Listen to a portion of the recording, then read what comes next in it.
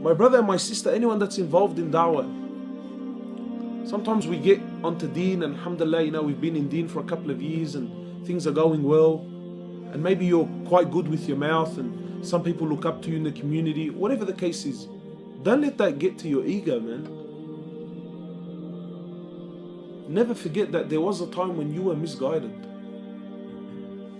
Who guided us? Allah subhanahu wa ta'ala guided us. And I think when it comes to da'wah, this is a very important element. We come to people and we're so insisting on pointing out their wrongs, insisting on telling him that this is the way it is. And this is very painful sometimes, because maybe now, alhamdulillah, we're on deen so we can understand a little bit. But don't you forget that there was a time when you weren't listening. I remember for me, there was a time when people used to knock on my door. Muslims, they used to knock on my door.